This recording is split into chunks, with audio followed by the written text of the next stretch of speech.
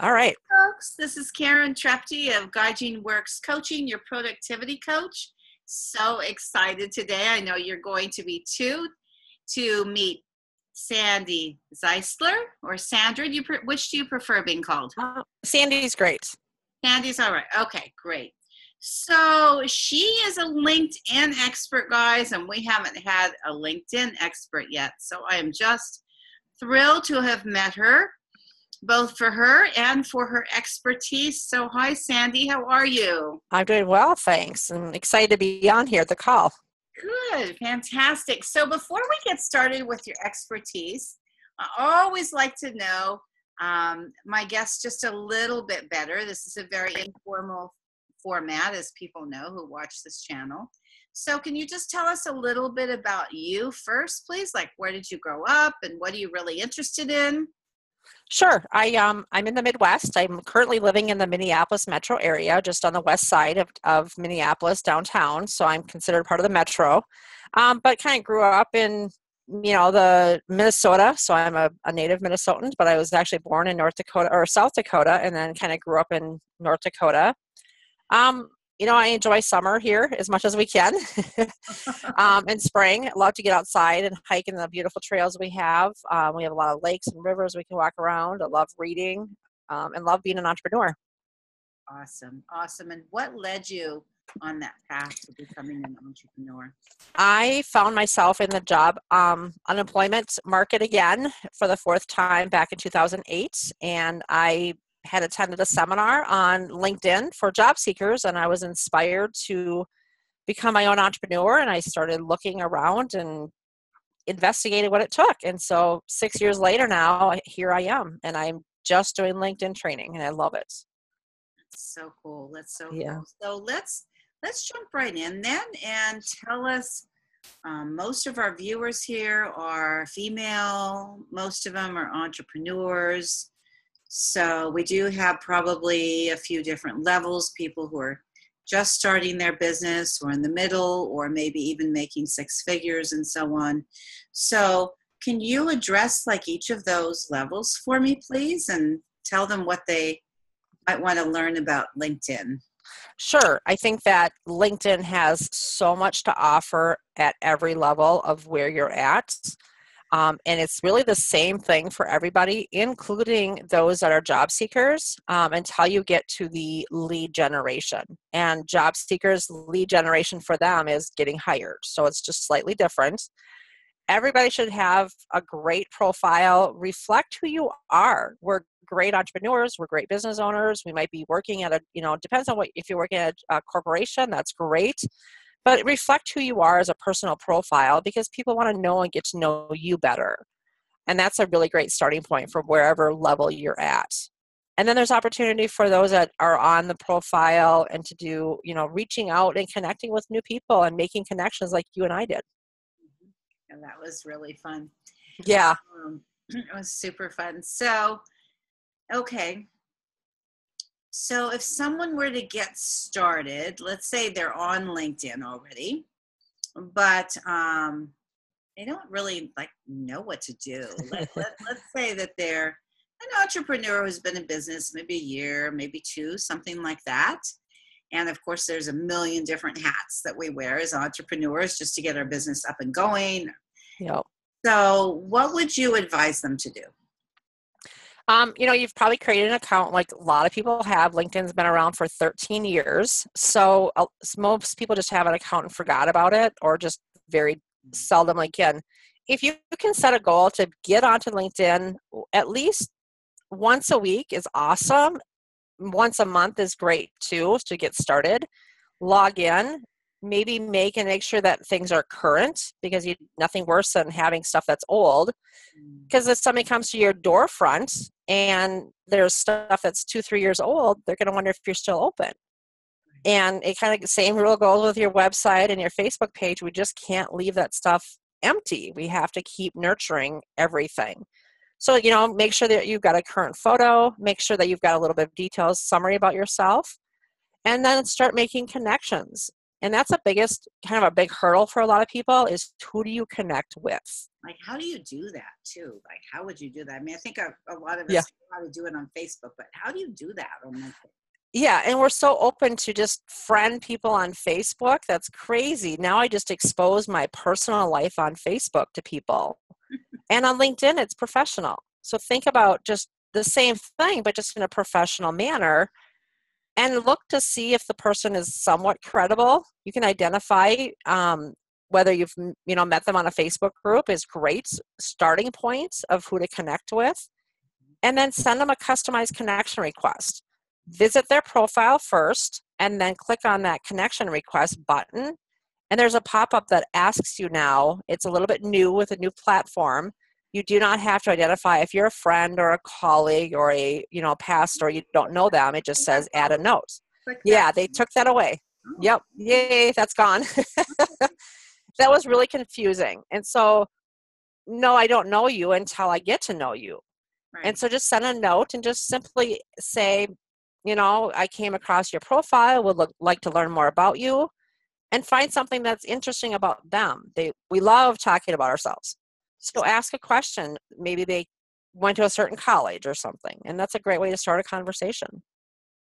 That's a great idea. It's a great idea. Actually, I have a group, so I'm going to invite everybody right now. It's called Productivity Pros, and so feel free to jump on there and ask questions. Please offer your expertise, your ideas. Would love to have you on that group. So Sure. Okay, so you connect with people now. When you do it, let's say for yourself, well, I guess it's a little bit different because you're offering LinkedIn training. Mm-hmm. Um, so do you advise your clients, for example, to set goals of like how many people they're going to connect with, or I mean, what kind of strategy do you kind of wrap around this? A really good starting strategy is to build up to 500 connections. That's the minimum strategy. Start making, and a great way in those that are in the group, connect with other people in the group because that's a great starting point. You have something in common. Okay.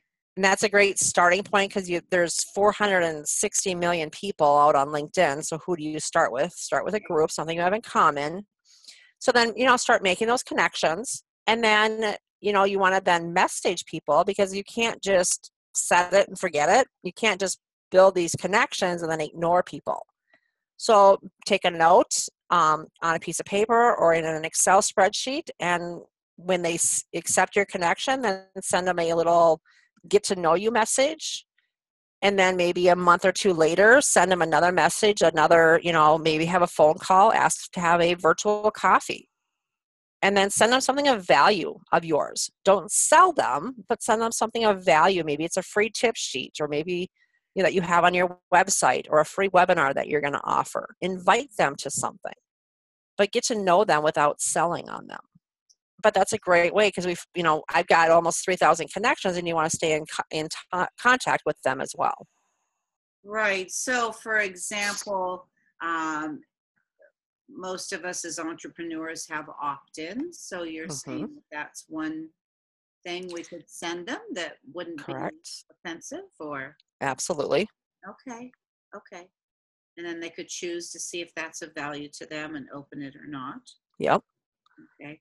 I do encourage the folks out there, it doesn't have to be my group, Productivity Pros, but to join groups. I mean, it's pretty small to start with. But there's some nice large groups out there. So can you talk about that a little bit? First I'll address, they moved the menu, of course. LinkedIn moved it, and so now it's over on the far right-hand side underneath there's 9 dots. So you want to click on that, and then that's how you access your groups. Thank you for telling us that, because I looked the other day. I haven't been on here in a while. Like, where the heck? Where?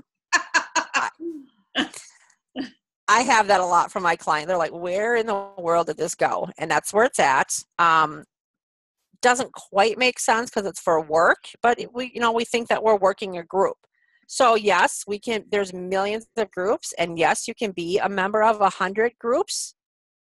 And I say that there's value in that. Find some that are good, But then pick 3 that is where your ideal client hangs out. Who is your ideal client? It goes back to marketing 101. Find out where they're at and then share your blog in there. But then also, don't always push information out to them, but then comment on other people's stuff. Right. And engage with others. That's what it's about. So take some time and help somebody else out, because then it'll return to you that much faster and much better. But so just take a note. I have a little post-it note on my computer screen, and it says, here's my 3 for the week. Kind of just focus on a few different ones, so I'm not on all of them, and then I find out what works, because some of them are great and some of them aren't.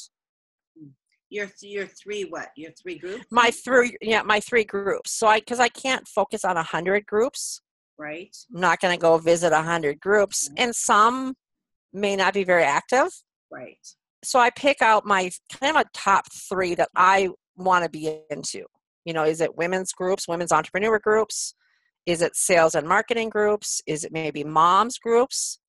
Where's your interest? Because that's the same people that are in those groups. Right. And so I just focus on 3 of them, go in there on a weekly basis and see what's happening. And do you rotate your different groups then? I do. I have about, 10 to 20 that are more active that I like, that I've picked, and then I rotate them just because I don't have time. And so I for me, I do it once a week or at least weekly. And some of my clients will just pick 3 for the whole month and focus on them, whatever works for you that you have time. But it takes just a few moments to just sign into LinkedIn and look at the group and look to see what other people, you don't have to post if you don't have content, and just look to see what other people are doing. And then comment on somebody else's post or question, or ask a question that's related. Yep. It's a great way to start a conversation. Yeah, just ask a question. And then I always get a kick out of this. So how many groups do you belong to? I'm at the 100. Okay. The 100. Okay. That's my business, and so that's where I'm at. Right. But that's really easy to get to that. And if you don't know which groups, just type in the keyword. So if you're a mom, or you're an entrepreneur, or your city, there's groups with those titles in the title, and those are kind of good ways to start. So if you're in 100 groups, that's fun. I love lots of groups. Yep. So you mentioned you focus on 3, like, and maybe rotate through the 20. What do you do with your other 80? That's a good question. There's a lot of groups I'm a member of that just are not active. Okay. Nobody has posted anything for a month.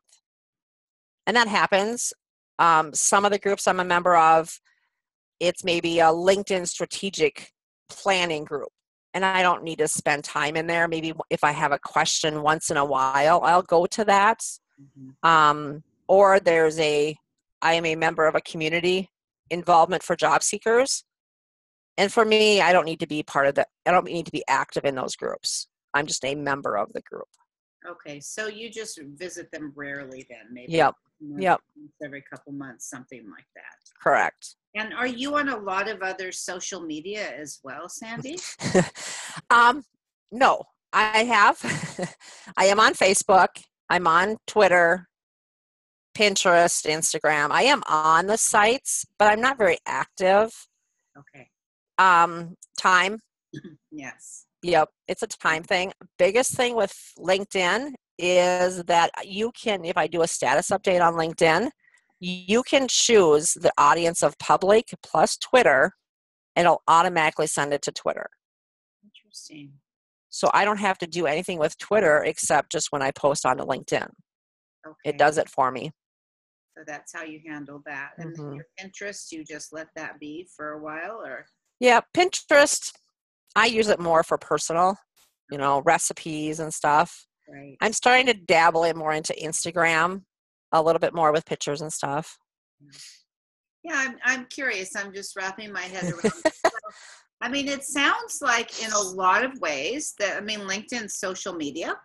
So it's very similar to other platforms. I think people tend to get a little bit scared of it, or, shy away from it. What would you say sets LinkedIn apart from those other social media platforms? I think the biggest part of it is that it's you, the person, professional. There's not going to be cat videos. Right. No dog pictures. No dog pictures, no kids. Right. Once in a while you'll get that, but it's the 1% of time. Okay. It happens, but it's very rare.